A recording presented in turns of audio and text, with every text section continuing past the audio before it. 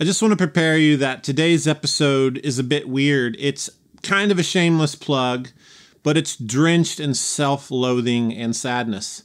So join with me as I complain about how some of my favorite JHS pedals don't sell and how you really shouldn't buy them because at this point, who cares?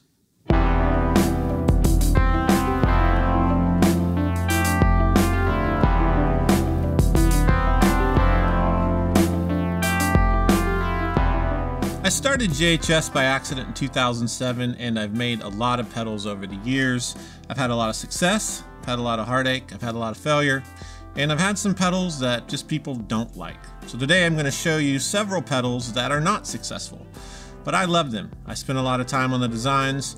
I think they're some of our best designs and most original circuits for the most part, but you know, nobody likes them, so they must suck. And the whole point of today is I'm going to play these horrible pedals for you to convince you to never buy them. You're already not buying them, and today I'm going to seal the deal on that. I'm approaching the elephant in the room, staring it right in the eyes and just saying, you don't want these. Here we go. The first pedal that you never ever need to buy because it is horrible is the JHS Lucky Cat. The Lucky Cat came out in 2017, but it really started in 2010. As the Pink Panther. These are pretty rare. I've seen them go for prices that are quite embarrassing, $500–600, so whatever. And here's the deal. We put this out, but it originally came out as Pink Panther, and it was technically a version 2. But then one day I came to work. There was a manila envelope, it said urgent. It was rushed to me by DHL. It was from MGM. They didn't like the use of that name, so right off the bat, my new release had to change its name, which spiraled it into a black hole of chaos and oblivion, and that wasn't good because I had to redo all the marketing and branding. People got confused. We do have another black color that equally confuses people, and it just makes it a horrible product. So here's the thing. I'm gonna play it.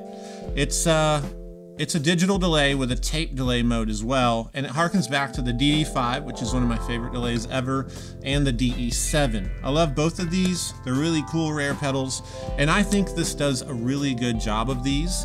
The analog components here I designed, and then Robert Keeley wrote the code for the digital portion. So I'm really proud of it, but people just don't buy it. And obviously when people aren't buying stuff, it means it's really bad. So let's jam on it.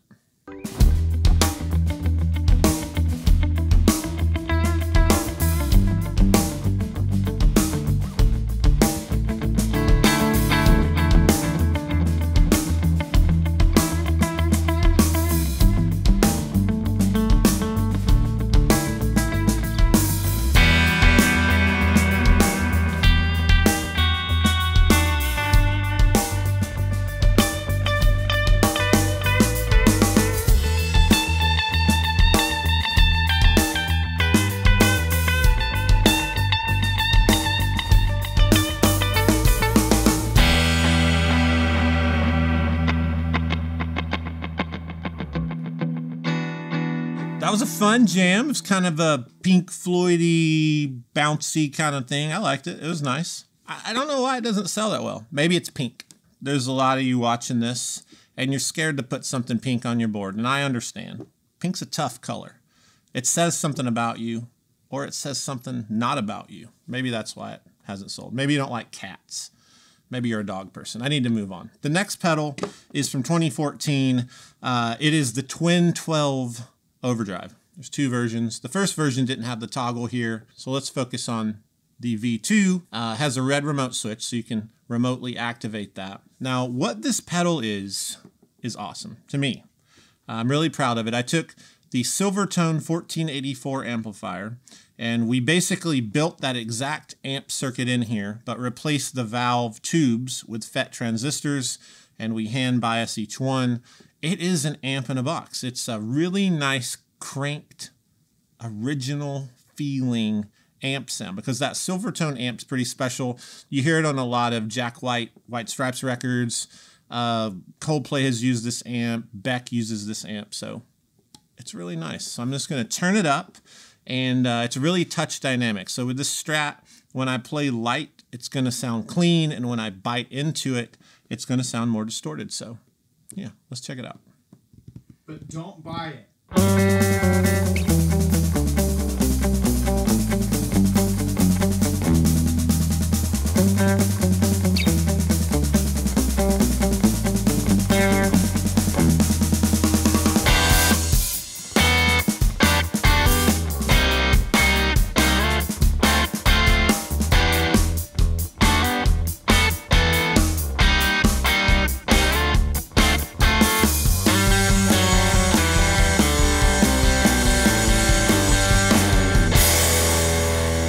That was fun. You know, I don't know why it doesn't sell. I've had some huge artists tell me they love this. A lot of people love it on slide as well.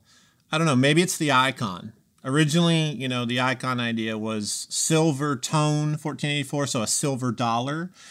But the lady on the silver dollar didn't work right, so we ended up with Lady Liberty from the Statue of Liberty, and it's this weird crossover, and it's complicated and confusing. Maybe you see the icon and you're like, I can't handle this. Oh my gosh, I don't know. Whatever it is, just don't buy it. It sounds great. I'm really proud of it, but I need you to stay away from it. Let's move on. The next JHS pedal that you definitely should never buy is the Spring Tank. Now, Spring Tank is a play on Spring Reverb Tank, the tank that's inside your amp. And, you know, there's a tank here. I don't know. Maybe tanks offend you. Maybe people have been offended by this. And if a tank has offended you, I'm sorry. I could change the icon. I still don't think you'd buy it. Either way, I'm going to play it. And here's a feature I love of this pedal. It does spring-ish style reverbs, but honestly, it doesn't do them that well. And I say that as a positive thing. It's a quirky lo-fi reverb. It has more of a slapback sound than a reverb. So it's different, really unique, and I'm surprised people haven't caught on to it. And the best feature is this jack for effects loop. So what you do, take any pedal. I'm going to use an Old Blood Noise Dweller, which is this crazy ambient device. And I have this cable that is TRS stereo on one end and splits it out here, so in and out. I'm going to plug that in to the effects loop. Now when I do that, when I play this, the reverb only will have this in its effects loop, meaning the clean guitar is still clean, but the echo, the reverb being produced by the Spring Tank, will be affected by whatever's in it. You could put a wah pedal in it, a fuzz pedal, another reverb, octave, whatever. I'm putting this in here. I'm going to turn this up really high so it's crazy ambient, and you're going to hear it inside of this reverb. And then another cool feature is you can choose, do you want this on both tank modes? Because the way this pedal's made is you have one knob for a Spring Tank setting 1, and when you hit the switch, you get a second level. It's almost like having 2 reverb presets. Well, I have chosen on the side to only activate the effects loop when I'm in tank 2. That means I'm in tank 1, you're gonna hear the normal Spring Tank reverb. When I hit this, you're gonna hear that reverb plus this. So you have this wild ability to use presets. Again, I don't know why it's not popular. And technically, it's a V2 of the Alpine. People don't want to come to terms with that. Some people say the Alpine sounds better. This is the exact same circuit. The exact same circuit. Same circuit. It's just smaller with a different icon and name. Let me say that again. This does not sound better than this. This and this are the same thing. So this is a version 2 Alpine. And what's weird is the Alpine is technically a version 2 of the Cloud 9 that I bought from Jim, who made this pedal back in the day. So in a way, the Spring Tank is a version 3 of a Cloud 9. That's confusing, maybe that's why. But let's jam and let's understand together why you don't want it.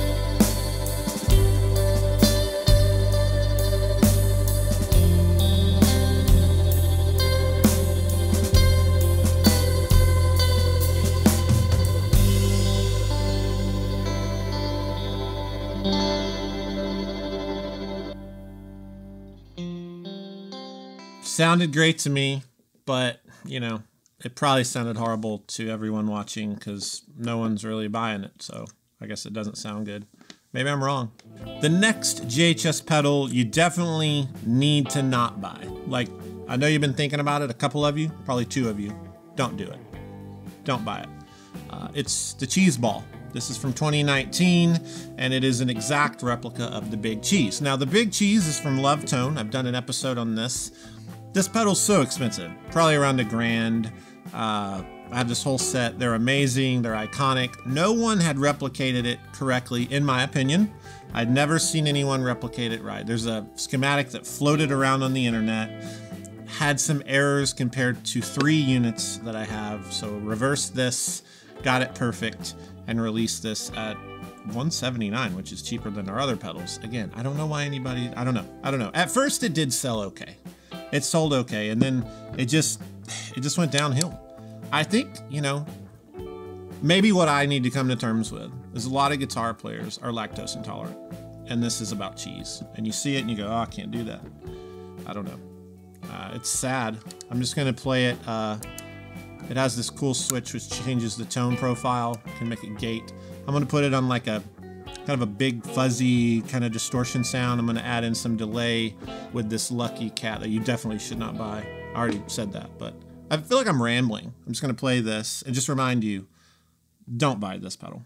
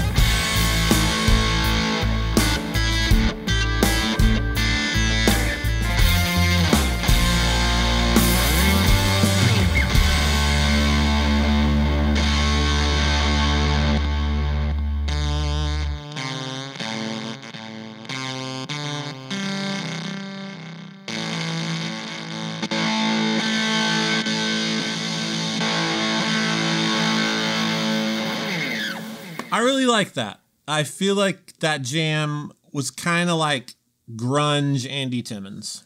Like if Andy had chosen another road, the grunge road. Let's go to the next pedal. I'm going to close off with a pedal that's related to probably one of my most successful pedals ever. It's expensive. This is the version 1. There's a version 2 now, but people buy it all day. Right now, somebody bought one. And again, it's super successful. But they don't buy this. This came out a bit after this. So in 2015, I released the Crayon. And let me break it down for you in case it's confusing and maybe that's why you don't buy it. So the Crayon is one crayon from the Colour Box. Just imagine being a kid, you're at the crafts table, and you pull a single crayon. So what are we pulling here? What does the crayon do? Well, see those 3 red knobs? It's that red section of the Colour Box. It is the dirt, distortion, fuzz section preamp. What this means is this is the original idea for the Colour Box. When I first envisioned it, this is all I ever saw. And then when we got into the design, I started learning more. We saw what we could do. It turned into this. So this is actually what I always intended the Colour Box to be. You know what's crazy? It just doesn't sell. Like the Edge has this in his rig. U2. The Edge, it's been like seen. People still don't care. It does everything. Clean boost, preamp, overdrive, distortion, fuzz, spitting, gating fuzz, has a high pass filter, and it has the best and coolest roll off with your volume on your guitar. Clean it up, and it cleans up this bright, chimey, beautiful sound. I'm gonna demonstrate that. But I just wanna warn you, just don't buy it. You know, nobody's buying it now, and I need to keep it that way. And the irony is, this is probably the most original distortion pedal design we've ever done. And I would go as far as to say, in the pedal market in the last 10, 15 years, one of the most original designs ever. But it doesn't sell, and that's okay. I'm gonna jam on it and you're gonna understand, and then we'll move on.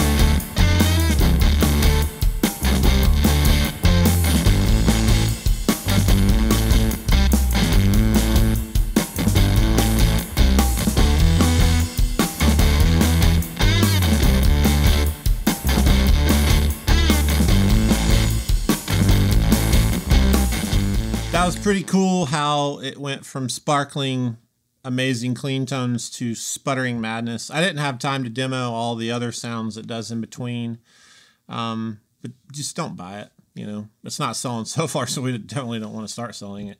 While we're at it, I've Loud is more good amp. We've had it for a while. There's actually some in stock at Sweetwater. Could you roll, Aston, could you roll that over?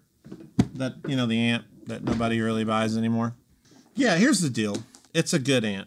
But I think there's obvious glaring problems. It's made really well. It has a weird name, Loud is More Good. I understand it's not, you know, grammatically correct or whatever the word is. One channel. Yeah, no channel switching. No effects. Doesn't have reverb or trim. All the power goes straight to the tone of the channel, and that's uncalled for. You know, you don't want it to sound too good. The speaker's really nice. It doesn't have any color. I should have made it red, but I messed up with that. It's fine. No master volume. No effects loop. No fancy endorsements either. Can I have like a Kleenex to wipe my tears? What kind of Kleenex is this? Now it's time to watch Josh have a meltdown. I just wish stuff sold sometimes. I mean, other stuff sells. We're doing fine. We're actually at our best year last year, but it's not all about money. Sometimes you just want people to buy the stuff that you make, you know. You just want people to love the things that you design. My blood sugar is plummeting. Is there like an apple or something? Some coconut water? It's like really hot in here. These are like my best circuits. People just don't care. I can only do what I do, you know? And if nobody here likes that, that's okay. Because at the end of the day, I lay my head on the pillow and I know these pedals are exceptional. But I also don't want anybody to buy them because it feels like a burden now. And the last thing I want to do is cause a burden. I don't want people to think of JHS as the product they need to buy. I never wanted that. I just want people to see these cool things that I see as cool, that we worked really hard on. You know, it's totally fine. It's totally fine. I hate everything. I can't stand it. I can't stand it. Where are you going? I can't. Get away from me. Today's record time is brought to you by a record from 2020, a very weird year. It was a very good record. It is Spoon's album called All the Weird Kids Up Front. And here's why I chose this for today. Because Spoon's a band that I have a lot of friends and people say, I can't get into them, you know? Or they say that and then they become obsessed with them.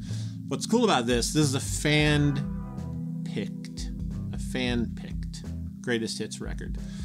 So it's all the tracks that the fans really love that aren't considered radio hits.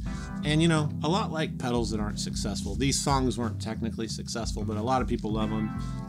Honestly, this is pure fire. Don't Make Me a Target, Fitted Shirt, Beast and Dragon, Who Makes Your Money. My favorite Spoon song is track 1 on side 2. Paper Tiger. Yeah, check it out. Spoon, All the Weird Kids Up Front. You need to know about it because, you know, sometimes the things that aren't popular are really good. Sometimes they're not. This is really good though. Thanks so much for watching this episode and enduring this pain with me. I know it got weird, but you know, if you watched it this far, it's kind of like we're family, and family's weird. So hit like if you liked it, subscribe, and click the bell icon to get notifications of future episodes. And a new thing, you can click in the link in the description below and go to a band lab site for the JHS show. Download every jam we do and even a lot of past jams, and jam with us all the time. Create your own music along with our riffs, drum grooves, all that stuff. It's fun. Do that, and just remember, don't buy these pedals. Don't buy them. Don't do it. I know you want to. Stop it. Stop. Stop.